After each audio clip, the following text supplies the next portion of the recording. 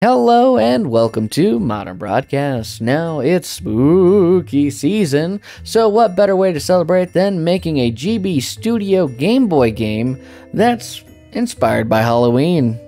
We're going to be making this game completely from scratch, and we're going to put a time constraint on us and making it in 10 minutes or less.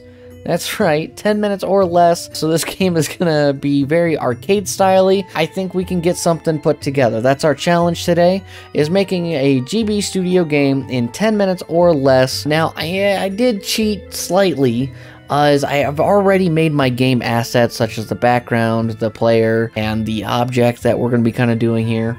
But it's 10 minutes or less, okay? So let's go ahead and get started and open up GB Studio here. And what we're going to call this is Happy Halloween 10 mini or less. Create project.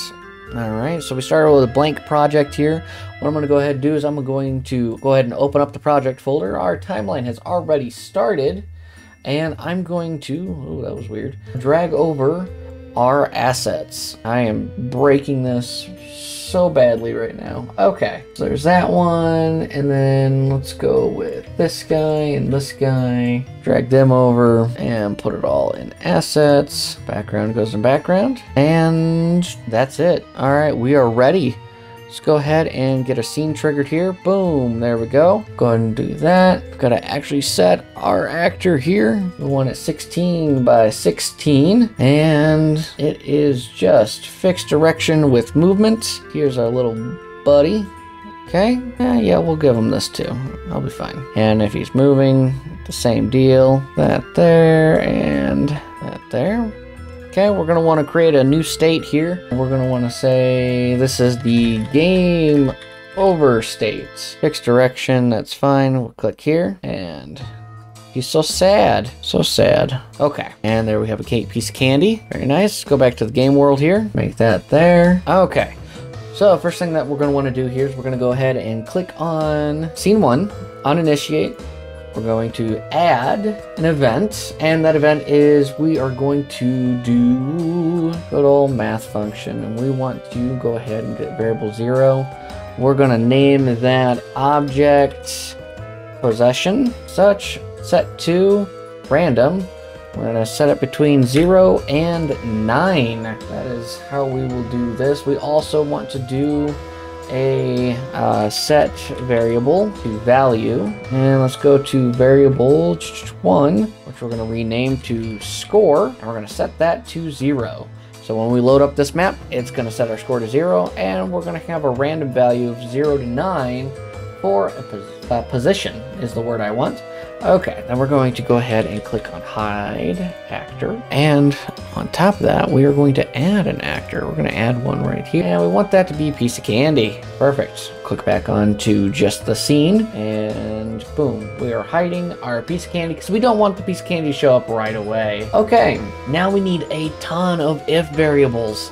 This is going to be fun. So if and value, right? So compared with value, if position is equal to value 0, that's fine. We want to set our actor position. Set actor position.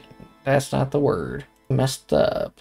There we go. Set actor position. There we go. 2, 0, 0. Basically, it's saying it's going to be in that corner there. Okay. Now, I'm going to copy this so we can keep this going. I'm going to paste event after. If it's set to 1, I'm going to go 1, 2. Okay, also make sure that actor 1 is selected. Okay, and let's go ahead, let's copy that event, let's paste it now. If it's set 2, 3, 4, okay, paste event after, and 3, 4, copy that one, and paste after. Just makes it easier to kind of, don't have to click it as much. 10, okay, oops, there we go. 0, 1, 2, 3, 4, 5, okay, paste after, set to 6, 1, 2, 3, 4, 7, 1, 2, 3, 4, 5, 6. Oops. And push the wrong button. There we go. 1, 2, 1, 8, I think, right? Because this was 14. Yeah, so 16. Copy that one. And last but not least, paste event after. Set that to 9, 18. Perfect. Okay. And then I'm also going to add a script. I'm going to attach a script. Also, button, right? attach script to button. If we push select, it will say you have score candies. Okay, I think that's all that we need for initializing. Now we need to do a lot of scripting here inside of our actor of the candy. So let's go ahead and get started with that. The first thing that we're going to want to do is go ahead and set our collision group to 1.